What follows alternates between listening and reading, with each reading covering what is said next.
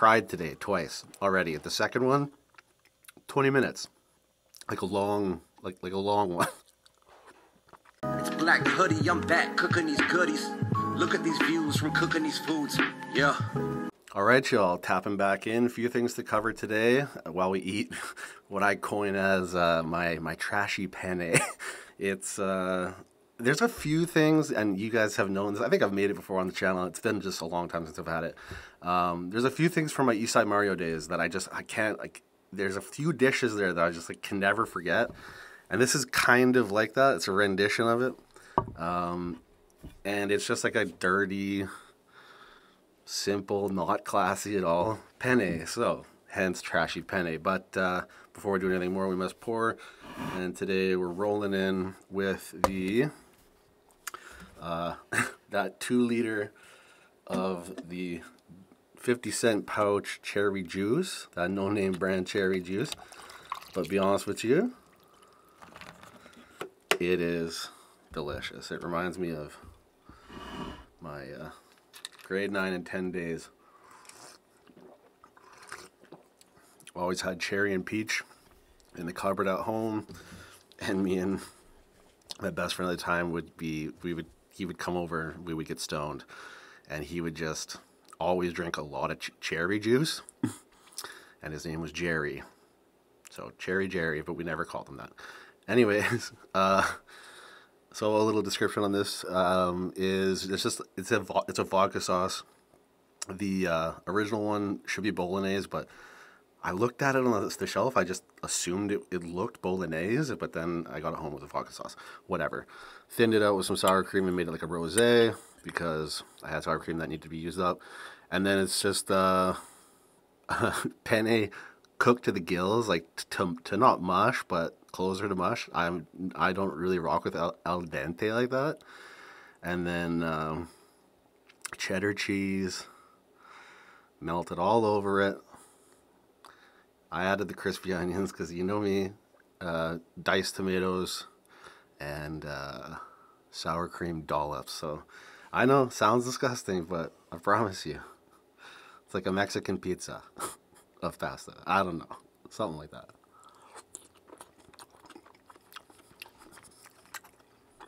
But it's so good. Oh man. All right. First things first, I know I do seem stoked and jovial. I am feeling kind of like pretty happy right now. I'm not all better. I'm not all fixed. Cried today twice already. At the second one, 20 minutes. Like a long one. They come and they go when you're going through these weird mental states. Am I ashamed to say that? Fuck no. It's all about our smiles and our cries.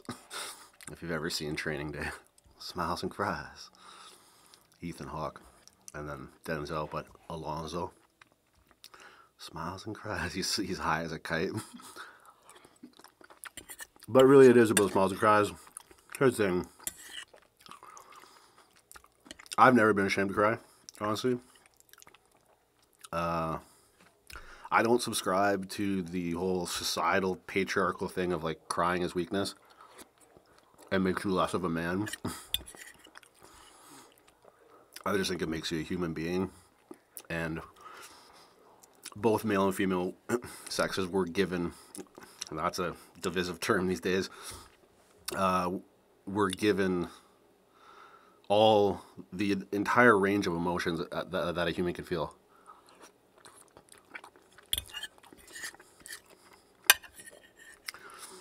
So to allow yourself to feel those things, to me, it made me feel better. It was cathartic. I had to get it out. That emotion had to go somewhere. And if it wasn't going to go out of my aqueducts, right, out of my eyes,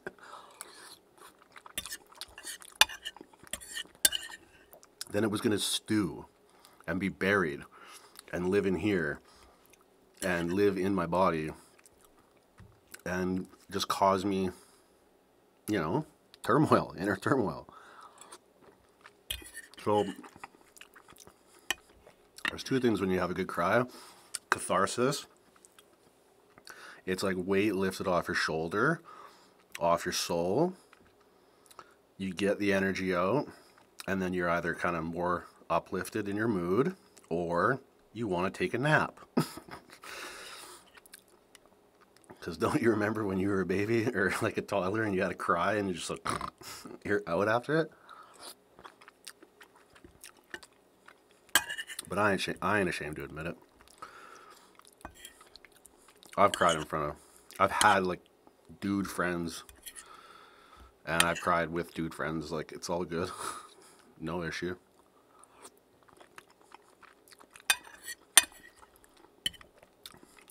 Let it out, man. Because that stigma is too, it's too rigid, man. This is why male suicide so high.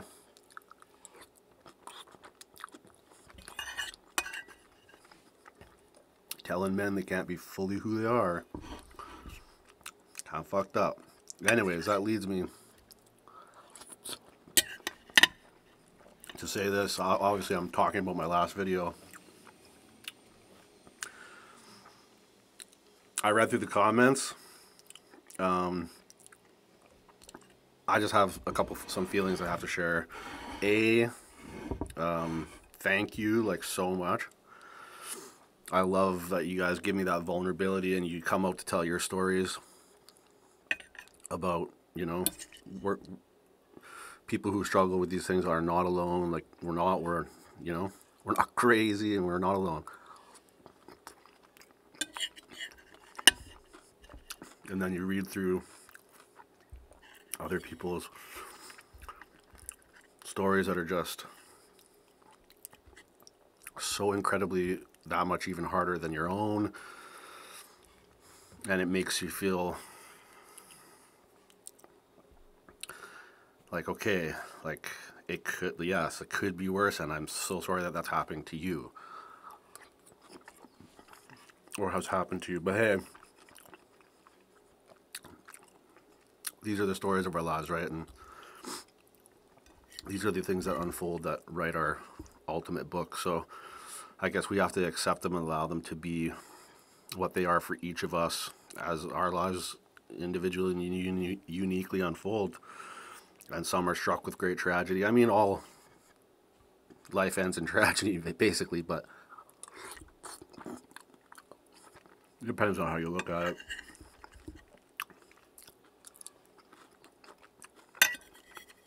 There are cultures who have, you know, the funeral is more of a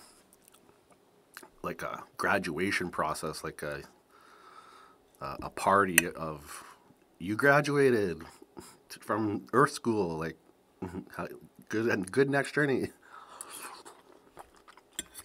But anyways, when I make videos like that, depression, anxiety, then you see more views and more comments. My head immediately, it knows. The more engagement with these comments means that people are coming out of the woodwork to give you a encouraging word. And I know that rationally in my brain when I look at the comments. But my insecure, defeated brain goes, but 2% of those comments are going to be people who are really they're going to stick it to you. You know what I mean? And then you get terrified to go through your comments. And that's the mind F of social media, that only 2%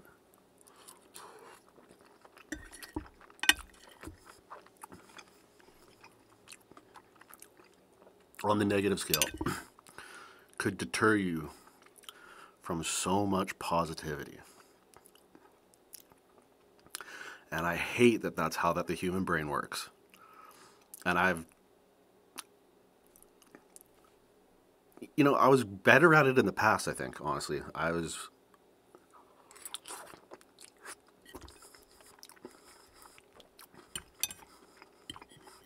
I think I had a stronger mindset a few years ago, honestly, in that regard. But a trending theme is, and this is even from people who talk to me just, you know, in my circle of life and in the comments, is I think you're just being really hard on yourself. And that's true.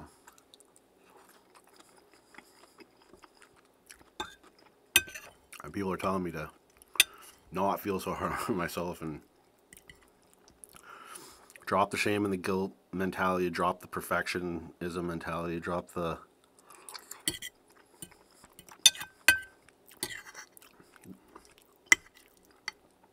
gotta,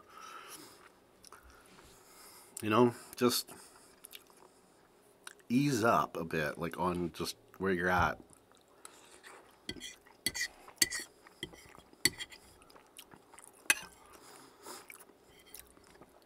Don't give up, but, just stop being so tough on yourself.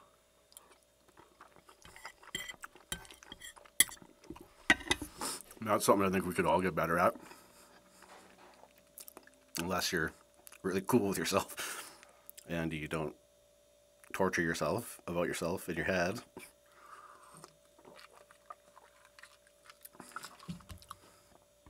Then cheers to you. But yes, ultimately there was beautiful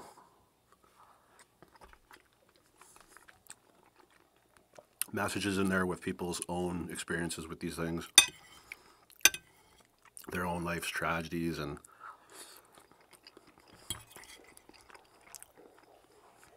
encouraging words. Once again, not alone. So I always just like to do a mass thank you rather than a individual report, because to be honest, like there's enough comments in there that I could take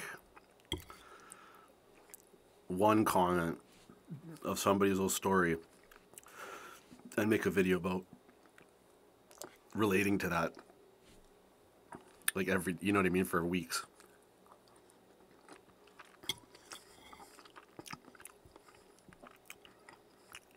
My only thing with that is I don't know if people want me to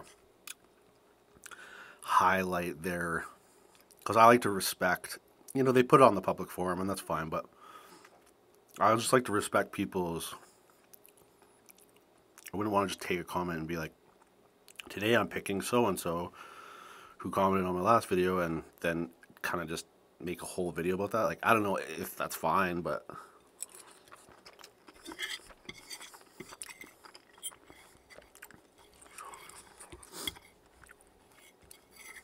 what I'm saying is I could write novellas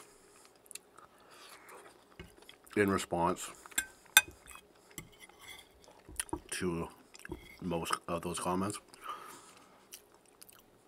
but that would take me a month. Okay, maybe a full week. I would just write novellas.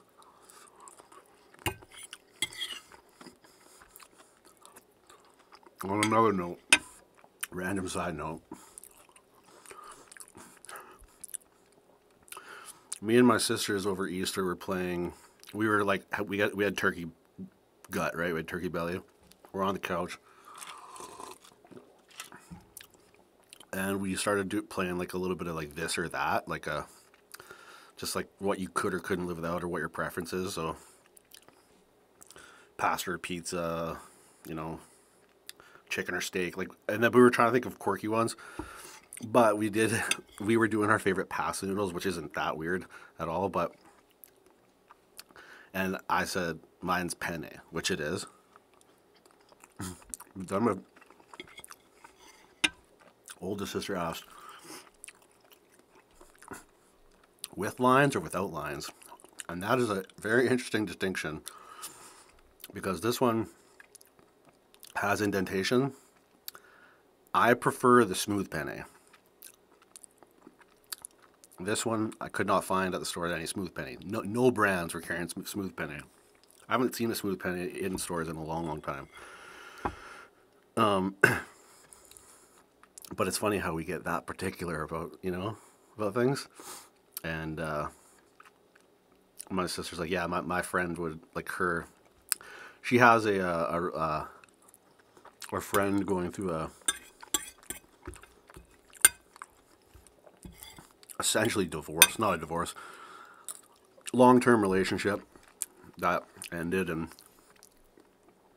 she kind of needed somewhere to go to stay for a bit to get situated for a next situation. So my sister's like, yeah, you could come stay at my place for, a reduced fee. Kind of helps me out with some bills, and then you got a place to, like, stack up some cash. And but anyways, she was all about, she's like, yeah, it's all about smooth penne. It's gotta be smooth penne.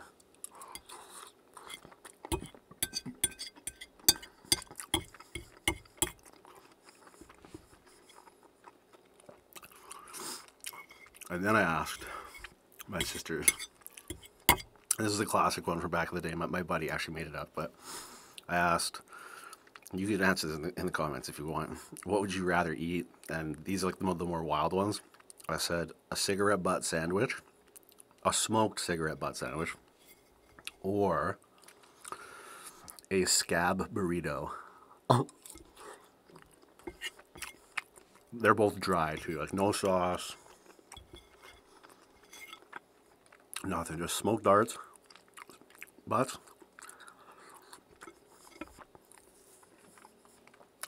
in a bun,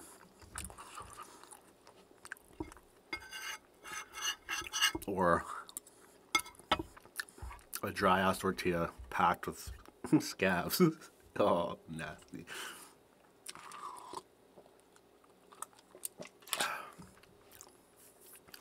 It was unanimous. They chose smoked cigarette butt sandwich. I don't know what, I don't know. I don't even want to answer it, to be honest with you. But anyways, perfect plate. Went down smooth. When's the last time I even finished a whole meal on here? Well, I guess my last video I actually did. I love when perfect plates go down like that, though. I'll tell you that. You want to know why? I've been craving this for like 2 weeks. That's why. I really, like, waited for the day to strike. And then I was like, today's the day to strike. All right. Once again, thank you, everybody. I noticed I think there's one for sure. There was like a super chat, which was pretty substantial. It's $50 in my last video, so thank you for that. I think there might have been another one. So I always do this burpee indigestion thing at the end. Annoying. Things that annoy me about myself. Anyways, thank you. Till the next one. You can live well, stay true, and take care of yourself. Up top. Okay? Peace. Love y'all. If you like this content, please like, comment, and subscribe, as well as check out my pinned comment down below to find other ways to support this channel. Thank you for watching. Eat good, live well, and stay true.